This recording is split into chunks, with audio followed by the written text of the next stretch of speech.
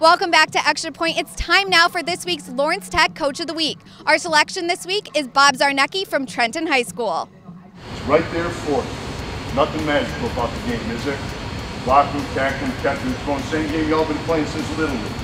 Coach Czarnecki has been the head coach at Trenton High School for 26 years and is a member of the Michigan High School Football Coaches Hall of Fame. While last year was the first time they had made the playoffs since 2008, the team is no stranger to success, and the Trenton community always gathers around their squad. The Trenton community is very tight-knit and they're very supportive.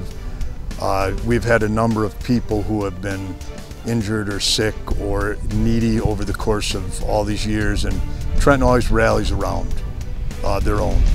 And being born and raised in Trenton, being head coach has been a lifelong goal since his days of being suited up in the blue and gold. I played here. I graduated from here in 1974, and Jack Castagnola, who's a Hall of Fame coach, was our head coach at that point. And when I was a sophomore, and he was talking to us after practice, it just dawned on me at that point in time when I was 14 that I wanted to be a football coach and I wanted to do it here. And I've never looked back since then. The Coach of the Week is brought to you by Lawrence Tech. For more information on its athletic programs, go to ltuathletics.com. For State Champs Extra Point, I'm Stephanie Funkhauser.